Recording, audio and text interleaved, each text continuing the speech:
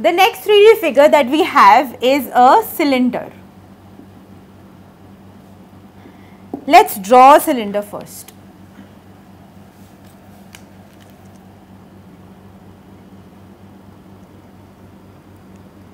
If this is a cylinder, this will be the radius, this will be the height of the cylinder.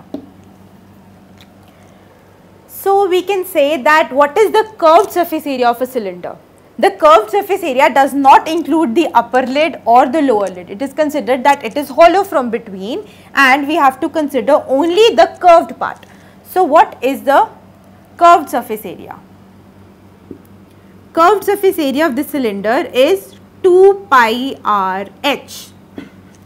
Now what is the total surface area? The total surface area includes this curved surface area plus above lid plus the lid below it. So we can say that the total surface area is 2 pi r h plus 2 pi r square.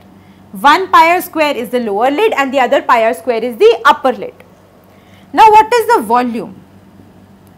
The volume of this cylinder is pi r square h. Let's see the last 3D figure that we have, which is known as cone. Let's first construct a cone. A cone also looks like an ice cream cone, an inverted ice cream cone, or a tent for that matter.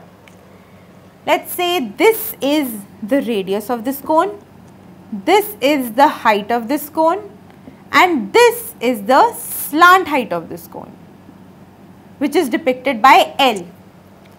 So now what is the curved surface area of this cone? That is, again in this case we do not have to include the lower lid.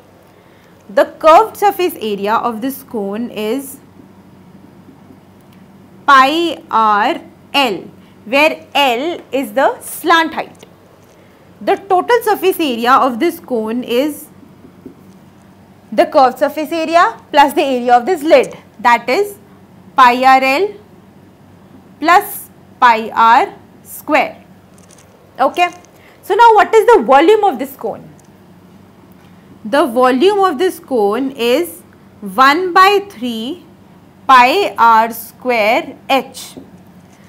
Now we can see that height is something that is perpendicular, this is radius and this is L. So we can also put Pythagorean theorem on this cone, which says that L square is equal to h square plus r square. This is very important and you have to remember it, as it will be applied again and again when the questions of cone will come.